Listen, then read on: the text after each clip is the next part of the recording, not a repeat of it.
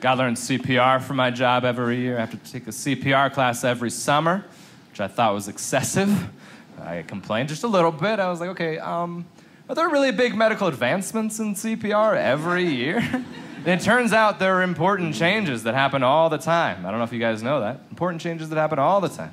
Like, did you know this? No more mouth stuff. Did you guys know that? No more mouth stuff, which is like, what's in it for me now? Why am I even... Only chest compressions, because you got to get blood to the brain. Within 3 minutes, the person will die. Then I complained about that, because I was like, oh, I will mess that up. I'm an idiot. I'm going to mess that up, for sure. And the guy goes, no, you won't, because I have a trick. You do the chest compressions, the beat of the song... Staying alive. I was like, what? He goes, yeah, you just go, staying alive, staying alive. I was like, that's a pretty good idea. What he didn't tell us, and I think this is super important, is to not sing it out loud while you're doing it.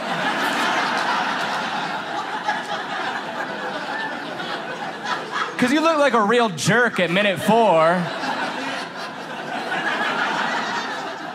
You're still bobbing your head singing Staying Alive to a dead dude. You know what I mean? I feel like that's a bad move. And I told him that. He goes, it also works to Another One Bites the Dust. Don't put that in my head. Are you kidding me? I'm an idiot. Another one bites the dust.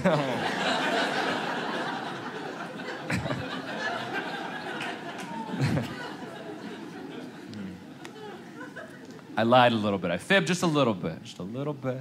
I quit teaching full-time to do stand-up comedy full-time, and thank you for your support. And you guys are like,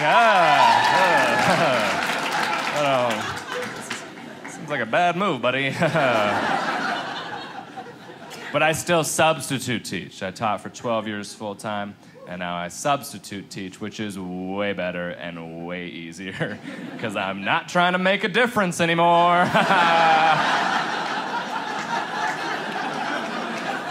I'm just trying to get through the day and catch up on Gilmore Girls on Netflix. Like, that's a good day.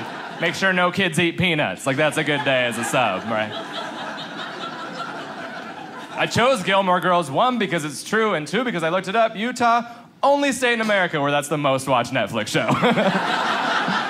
Which I think it was very sweet and funny, because every other state is like scandalous stuff, like Making a Murderer, or like House of Cards, or like actual scandal. But I just like that Utah was like, nope, the most scandalous we get is a single mother from Connecticut. That's the best